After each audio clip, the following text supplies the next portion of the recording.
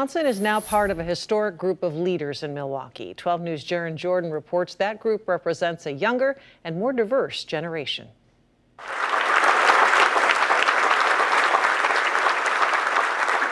As the first elected black person sworn in as mayor in Milwaukee's history, Cavalier Johnson joins an historic group of black men chosen to lead. Now we have an opportunity for those folks who've lived and have lived experience in the most oppressed parts of our city, having the opportunity to be at the decision-making table.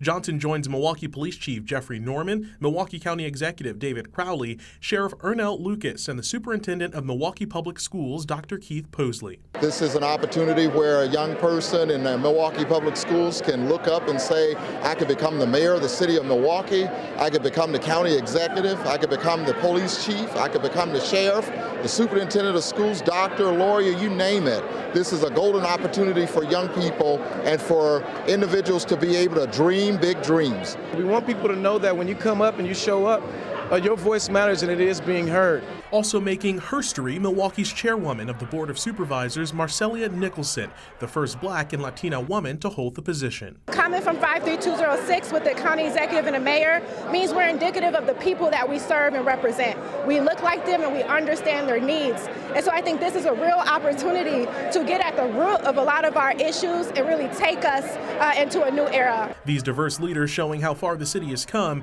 and offering a glimpse into what's possible for future generations. In Milwaukee, I'm Jaron Jordan, WISN 12 News. Mayor Johnson will serve the remaining 2 years of the previous mayor's term. He said he plans to run again in 2 years.